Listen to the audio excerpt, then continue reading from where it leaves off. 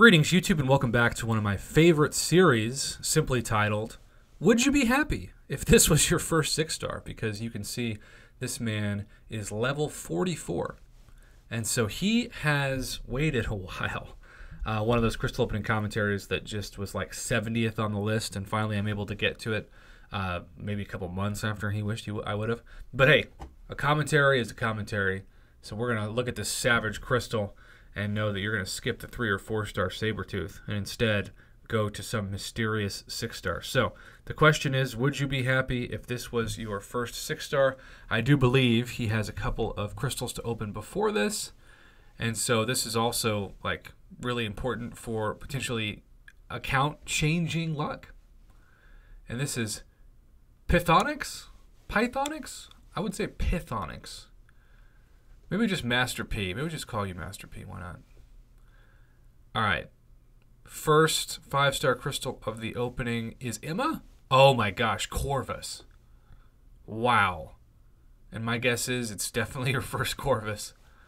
Do you know how many people are still hunting Corvus and they've been playing this game for years and have been level 60 for years? And yet you're level 44 and you can just flex on all of them. Well, even if your first 6-star is like Iron Package, you got a 5-star Corvus. So this is a game-changing, account-changing opening regardless of what happens with the 6-star crystal. With that being said, I hope you at least get a somewhat good champion. How do you follow a 5-star Corvus? With a 5-star Karnak. That's to be expected. I hate that guy. 2 different classes to rank up the champion. I don't care if it's comic book accurate. Talk about inconvenient. Are you kidding me? No thanks. No thanks. And I do believe somebody told me that that means when you take him up to rank 3, you need 2 different classes of tier 5 class catalysts. That is absolutely highway robbery. Last of the 5 stars, Ronin. Hawkeye Ronin? Sure is. That's who I used my Nexus crystal on because I had really no surefire options. All right, here we go. Again, with the 5-star Corvus, it really takes the pressure off. If you'd got 3 trash 5-star champions like most people, you'd be thinking to yourself, this 6-star better be good.